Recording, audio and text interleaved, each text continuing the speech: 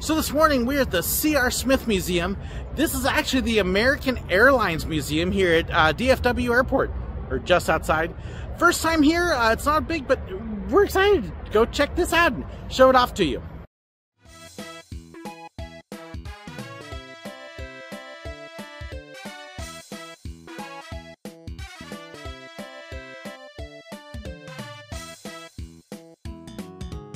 So a lot of people may not know about the C.R. Smith Museum. This is actually sort of the official American Airlines History Museum. It's just outside DFW Airport. It's only open a couple days a week. I honestly hadn't even heard about it, but thought this would be a really neat. We're here for just a few hours, and hey, it's a quick stop off. Scheduling just happens to work out. It's $9, $9.50 a person to come on in and check it out. So we're going to take you on in with us and show it off. So as you walk up here, the entrance is actually just to the side of the big, huge window. And we'll kind of take you up. You can see the back side of the American Airlines logo. And you can see my wife walking ahead of me. She's left me already. No, actually, it's 20 degrees outside here today, so she's heading on to try to go get warm while we walk up. But kind of excited about this. I know there's a few planes in it, but I don't know a whole lot else. But as you kind of walk around, there is your actual entrance to the museum. And of course, we're still in a time of COVID. I think officially it says that masks aren't required, but strongly encouraged. So we will have our masks on. We give you a little bit of a look around. Museum entrance. Ooh, cockpit experience. Maybe I can fly a plane. As you come in, the gift shop is right up here near the entrance. This is also where you may be checking in to get your tickets. They've got some fun things in here. Some great kids books and stuff. And you can actually see through the window. That is the check-in counter out there. They do have a movie that they show. All sorts of fun stuff here. Some great bumper stickers. Oh, look at the models. Ooh. Ooh, okay, so if you're a plane nerd, this is going to be your spot. Some of these are really neat. And then a couple of the shirts here I think are just absolutely hilarious. So you got this one. There. And then of course, if you work as flight crew, you will totally understand that. So, but we're gonna head on in and check out the museum. This is the entrance. You can kind of see, this is a neat globe. It actually shows you all the different locations they fly in. It's actually tracking flights. So you can kind of see all the different planes here. And then the theater, where they show a movie called Why I Fly, is right in here. We will come back for that. I can't show you the movie, obviously, but neat lobby. This is just really cool. With this globe, you've actually got these two touch screens here, and you can pick and choose. So you can see planes in flight, and you can see all of these different planes. This is neat. So that's your flights going on right now. The videos that it has, you got traffic flow, El Paso, just some really neat things here. And my wife is going, ooh, I want to see. So here's a look at the theater. I love that they use old first class airplane seats for it. They obviously use it also as a lecture hall. But the movie they show called Why We Fly is basically it's a collection of snippets from airline employees who talk about why they got into it, and it really kind of a neat video. So if you're here, make sure you stop and see the movie. Definitely worth it. And hey, you get to ride first class along the way. So here's your actual entrance into the museum. Look at these models.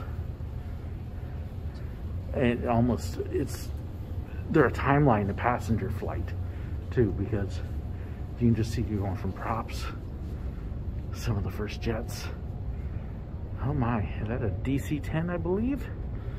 I remember flying on those things. They were not comfy. And it just goes right on in. And some really neat things in here. Look at all the uniforms. How cool. Captain's hats.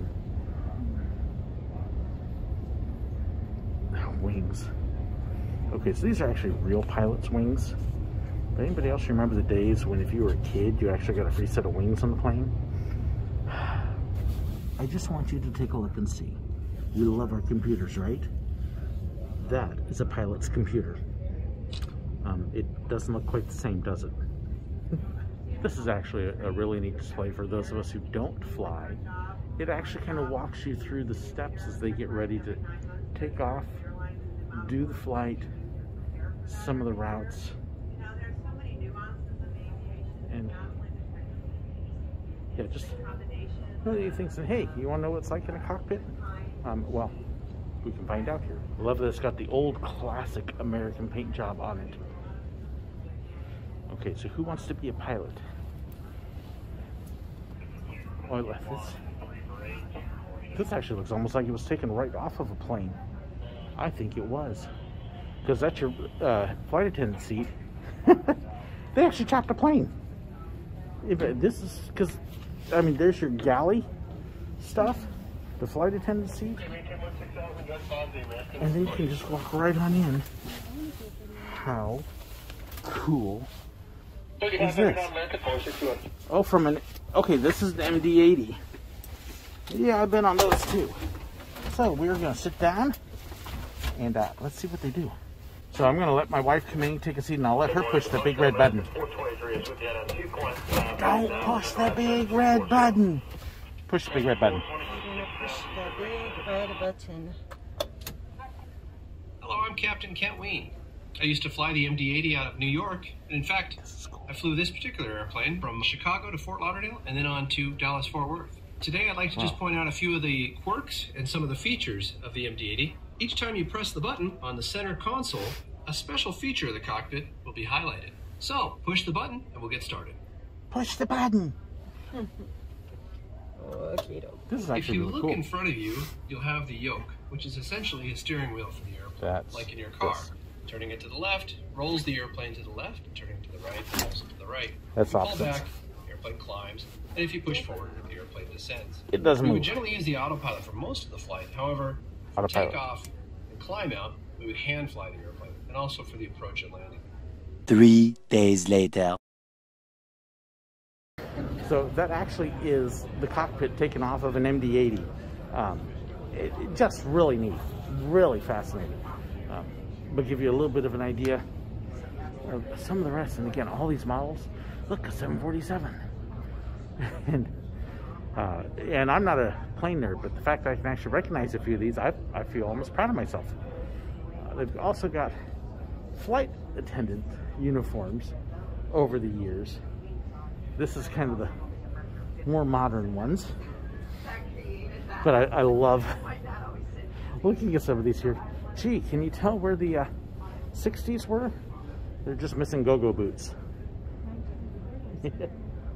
Yeah, see, the 40s, they look classy. And then, like, so you hit the 60s, and it's just like, what's that? Poor girls. So the 747 was a cool plane.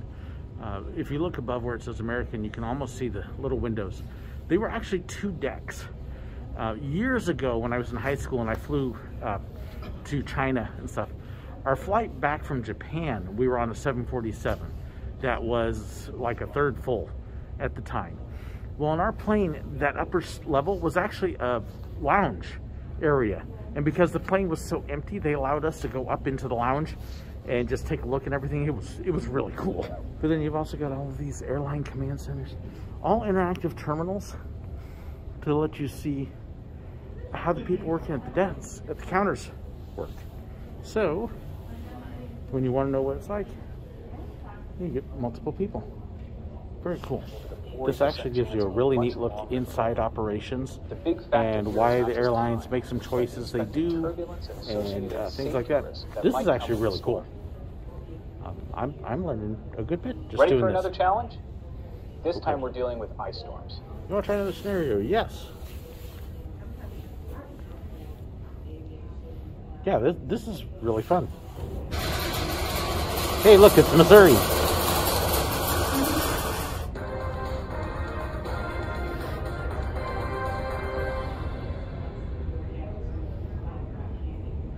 It's 7 p.m. on the night before a big ice storm.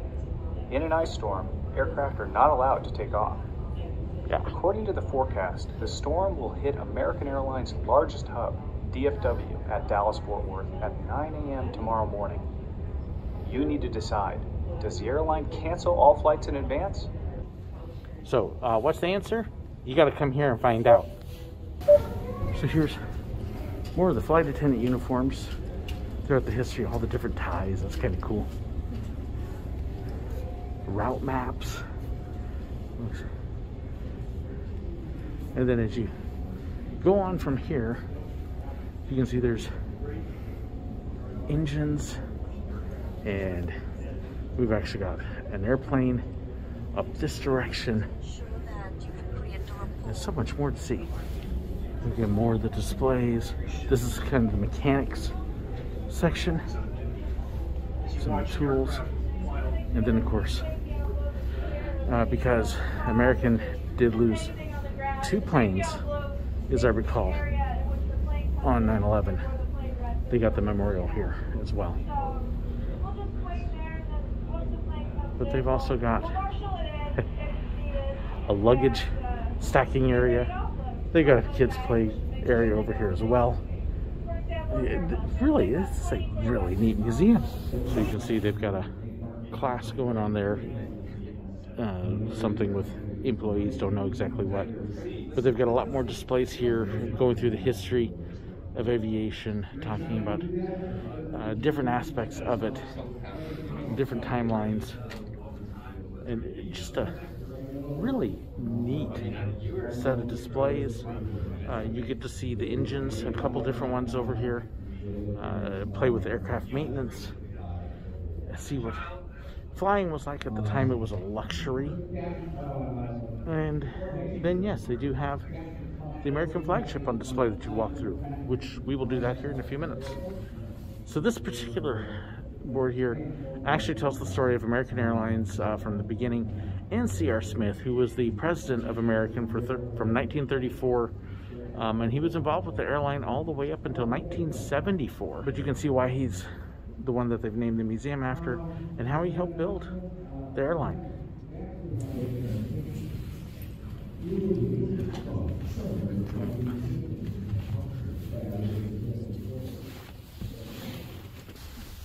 What is that? This would have been a DC-3. Imagine flying. Try to get your carry-on suitcase in that. And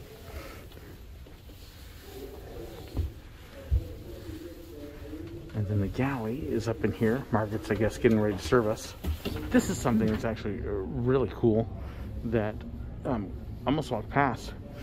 If you are an American Airlines employee, retiree, or if you've got some sort of involvement with the airline, you can actually come in and they invite you to record your story, your history, testimony of working for the airline, why you did, what you did, and add it to the archives. You don't have to have worked for the airline.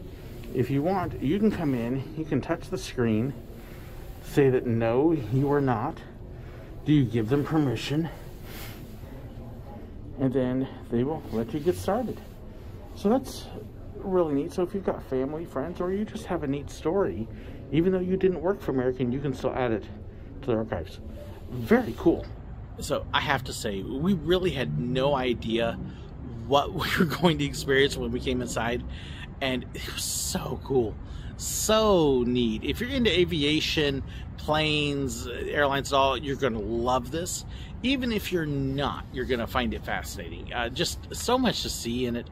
The history of the airline, what it's like to work for an airline, and just a lot of little things that really caught us by surprise, but we had an absolute blast with. If you've got time, you're near DFW, you definitely want to come here to the C.R. Smith Museum. It's absolutely worth the stop. It's about $9.50, I believe, for admission.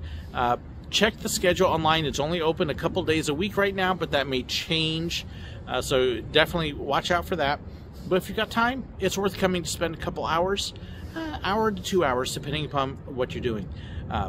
Well worth the stop. You'll definitely want to do that. So again, it's called the C.R. Smith Museum here. It's actually in Grapevine officially. But neat place. Hope you enjoyed riding along with us and checking everything out. In fact, you can actually hear airplane right overhead. They're taking off here from DFW.